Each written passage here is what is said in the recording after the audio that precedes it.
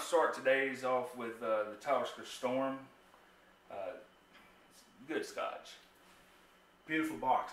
Excellent presentation, Talisker. Interesting fact about Talisker, they have a challenge every year. A 3,000-mile rowing challenge. Them rows for the hose, you know what I'm saying? But they start out in San Sebastian and they row west all the way to Nelson's Dockyard in England somewhere. I would point that out to you, but I have no idea where that's at. But I can tell you that their distillery is located in the Isle of Skye up here. And although you might not have much of a reference for that, you live in the US like us, here's something. Down here is the Islay. So yeah, so it is, you can tell it's kind of similar, you know, not drastically far away there. So we're kind of expecting another island type thing, you know, briny and stuff like that. So I've been sneaking sniffs of this while he's been talking, and I'm going to tell you, I want to do this nosing justice, and in order to do that, I'm going to have to read exactly what Talisker has to say about the nose on this. I will say right off the front, it does have that smokiness that the Isleys have. Talisker says, at first restrained yet spicy with a hint of struck matches. Fresh, clean, and growing in complexity, like a gathering storm to reveal a honeyed sweet maltiness with ripe red berry fruit.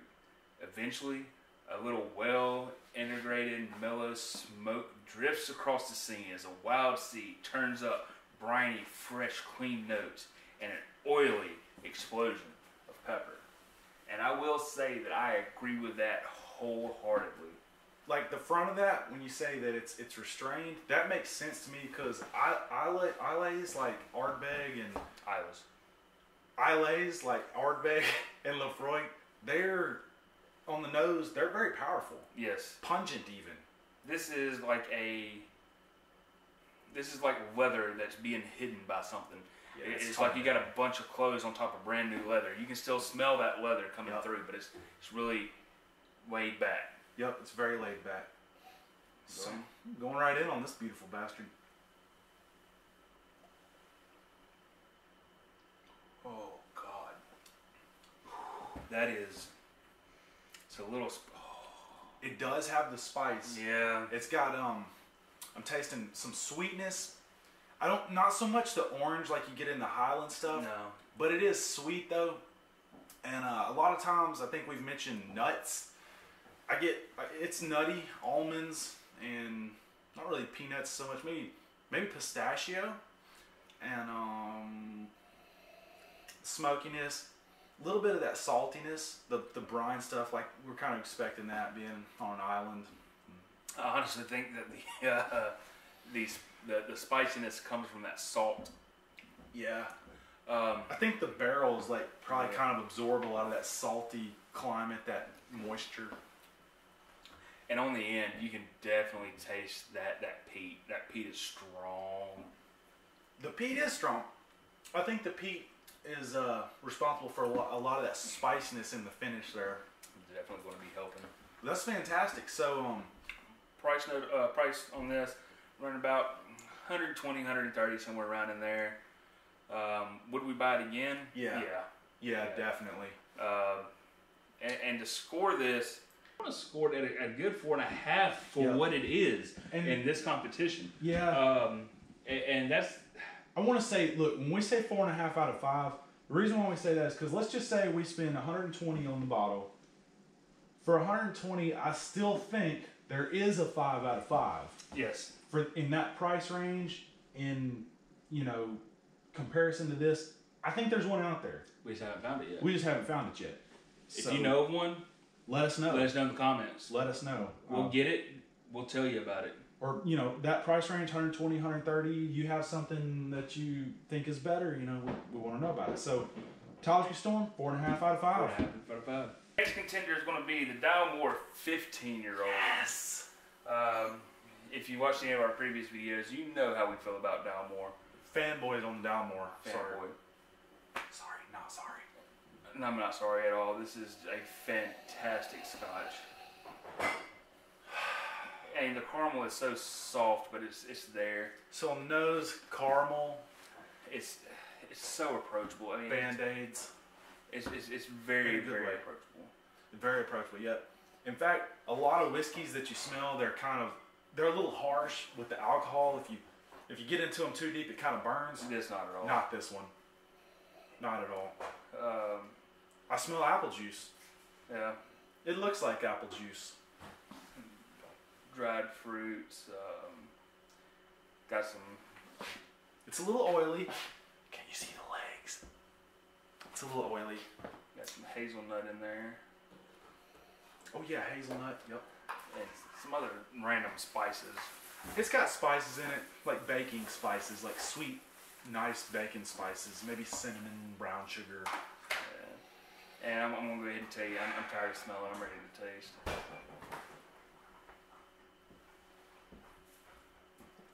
Oh God. Just like every other Dalmore, divine. There's almost no burn.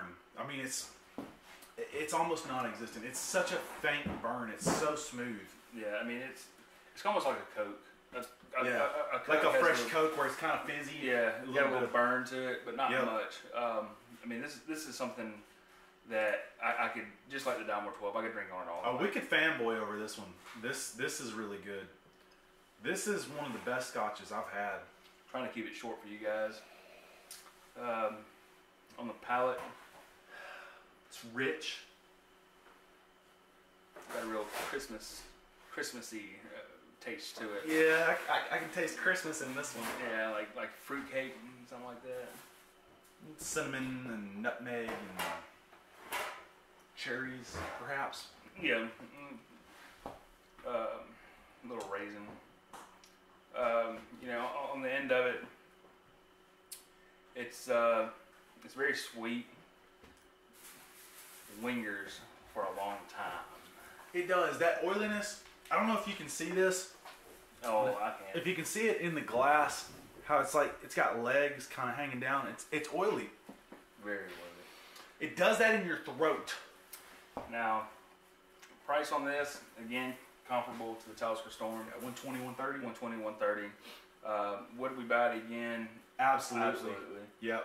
And it comes to the score, and you know, honestly, We have to give a winner. we do.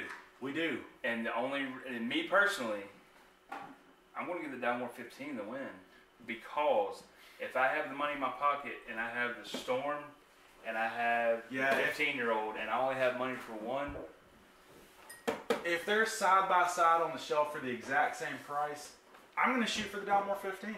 I'll give it to it. So 4.7 out of 5 Dalmore 15. Dalmore 15, Love it. love it. But wait, Oh shit! there's a special surprise, and this is unexpected. Go ahead and get into my sack. There's another sack inside my sack. There's a sack inside your sack. Yes. And Oh, this it's is a bottle. Hold on, I'm gonna feel it. for the St. Patty's Day shenanigans. I just It's saw it. feeling kind of Jameson-y. Shut up! You don't know No, what seriously. you don't know what Jameson feels like. feels Get it kinda out! Jameson. Quit touching it. And it is Jameson's Black Barrel. Black Barrel. So I'm a fan and sold on anytime I see Black Label or a Black Barrel or literally a Black Label. I'm a sucker for that. So This is going to be completely off the cuff. We have done no prep on this. no prep. This is and I can't open these worth shit. Here, I'll do that. Grab two I usually blackberries. destroy the tops on these things if I try to open them. That's what I'm here for. That's what he does. So, I'm the finesse. but I felt like we didn't really do Jameson justice by just having the regular Jameson. The Black Barrel sounds like it had my curiosity piqued. So we're gonna give that one a shot. And like I say, St. Patty's Day shenanigans. Give the Irish whiskey one more good chance at it. And after this, Irish whiskey is done. After this, we are moving on. We're done with the Irish whiskey.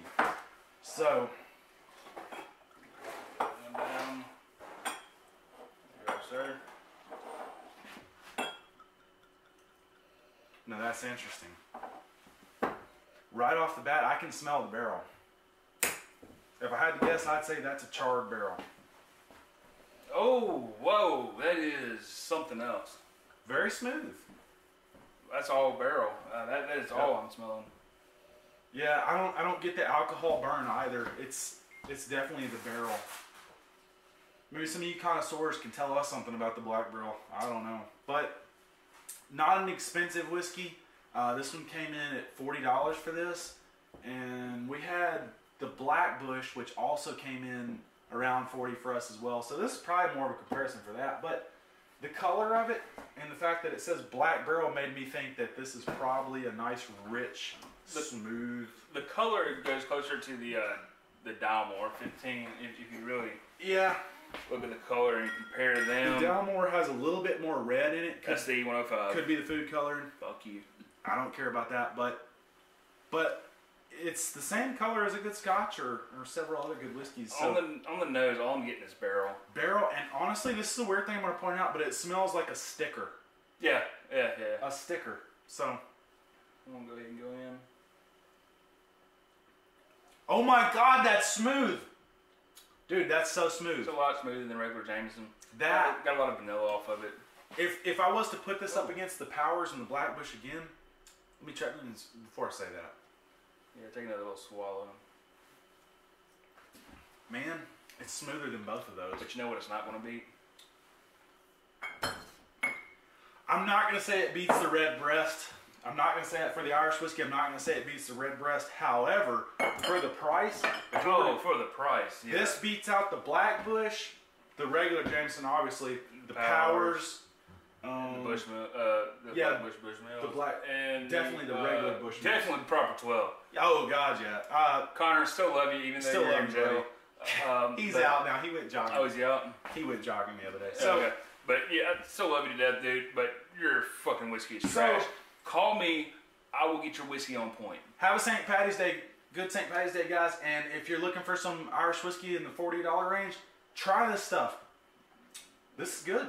Very good. And again, we are not sponsored by anybody yet. If you want to, though. Drink it. Please don't forget, like, comment, subscribe, all that good stuff. On the couch. Tonight, we've hit mainly Scottish whiskey. And I'm comfortable with that because it is still in the same area. That's Celtic, man. St. Patty's Day, you know what I'm saying? Tonight we're going to end on the Jameson Black Barrel. Irish shenanigans here. It's St. Patty's Day blowout. It's St. Patty's Day. And you know what? Overall, we've reviewed quite a few whiskeys the past couple weeks here. Yeah. And I got to say, as far as budget goes, for $39.99, Jameson Black Barrel. Can't go wrong, dude. Not at all. It's not bad. For the money, though, we'd go with the Red Breast. Definitely. The Red Breast for an Irish whiskey. But whenever it boils down to it, Scotch. Scotch is fantastic. That's the end of it. And it's mainly because there's Scotch. And everything else. Until next time. Until next time, friends. Slán Java.